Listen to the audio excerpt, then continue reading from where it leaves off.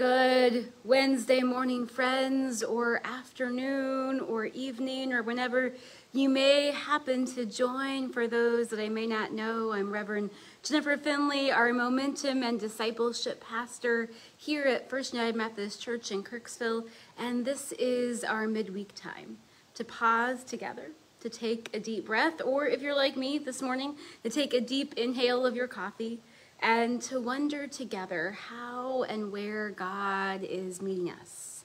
How is God active in our world? Where and how are we sensing God's presence in our lives, in our world? How are we sensing God's movement in the world? And my own answer to that this week is God met me and has met me in the power of music. And I thought I would share a bit about that this morning. If you were worshiping with us on Sunday morning, you know that we had the privilege of having our gospel bluegrass band lead worship, and our theme was around the power of music in our own individual lives and the power of music to change and transform us.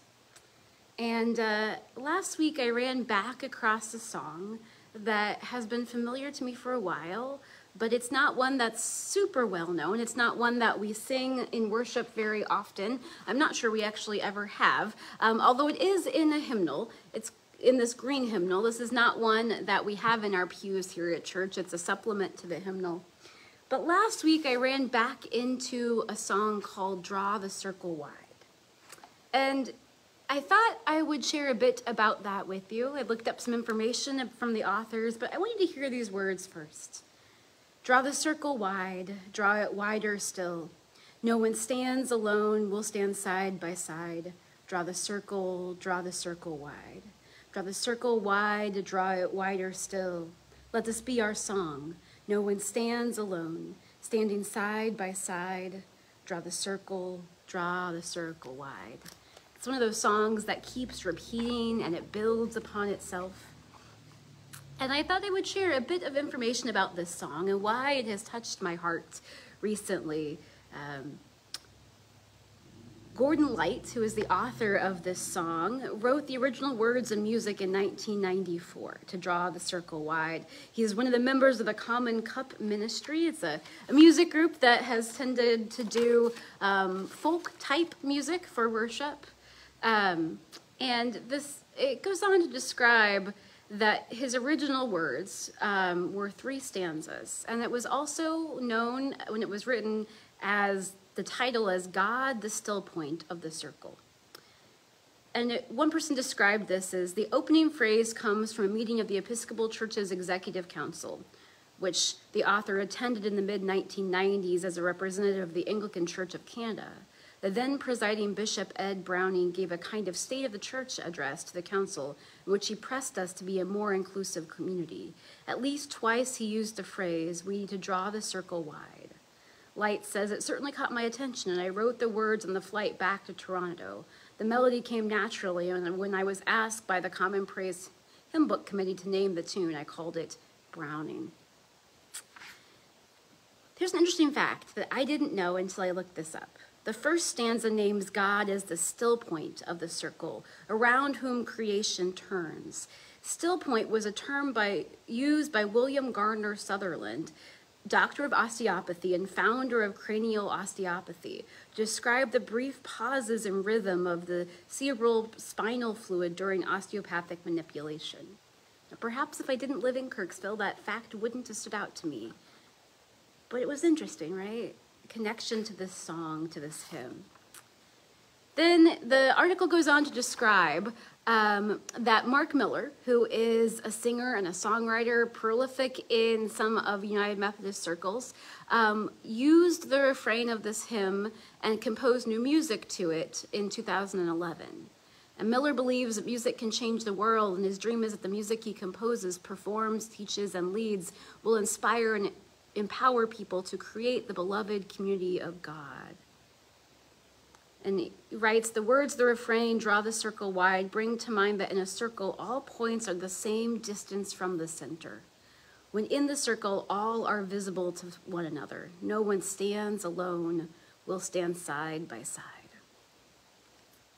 This song was on my mind this week and has been running through my mind this week because although I knew the song, I hadn't sung it for a while. And last week, as the United Methodist General Conference met in Charlotte, and as they lifted restrictions that had been in place for a long time on the full inclusion of LGBTQ folks in the life of the community of faith of United Methodist churches, this song was sung as one of those first things was lifted, as it felt like, okay, we're coming to something new, to a fuller circle. After the official vote on that, there was a break. And some folks I know were live streaming it, so I tuned in. And during that break, this just spontaneously, this song was being sung. Draw the circle wide. Draw the circle wide. No one stands alone, we'll stand side by side. Draw the circle wide. And what you could see and hear in those voices was the power of music to express both a joy that there were some new opportunities for inclusion, and grief and lament that it hasn't always been that way, that we sometimes aren't fully inclusive of whatever, that we don't always draw our circles wide, that we often draw boundaries amongst ourselves. And God met me being able to watch and listen to the song. God met me in those words. And I share that to say, if you are someone for whom this last week in the United Methodist land has had you wanting to sing that song and wanting to celebrate, know you are not alone. And if you are also someone that this hits grief and lament because we haven't been there before, know that you're not alone.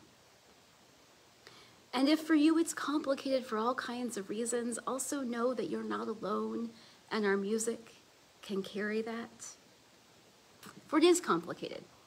Last night, I had the privilege of hanging out with our Momentum Campus Ministry as we finished up the semester with our finals pancakes, where we serve pancakes to whoever wants to come in from 7 o'clock to 11 o'clock at night. If I look a little tired, that is why. And I love this. Every single year I love this. And we had one student who came over from the fraternity next door. We have a group of wonderful college students who come every year. They join us before their evening festivities. They are wonderful and we love it. And one of these students is not part of our campus ministry, but I've had conversations with him on campus probably about twice a year for the last several years. And every conversation we've had has revolved around, in some way, shape, or form, the ways in which he had been part of the United Methodist Church, but felt excluded. And we've just had those conversations. And last night, I said, hey, have you heard the news about the circle being drawn a little wider after General Conference? And we shared a holy moment. He had not heard that news yet. And he expressed that he was relieved to now be more fully included. And also expressed that it's complicated for all kinds of reasons. And so, friends, if it's complicated for all kinds of reasons, for whatever that is for you this week, know that God meets us in the power of song and the power of imagery. Draw the circle wide. No one stands alone, we stand side by side, for we do.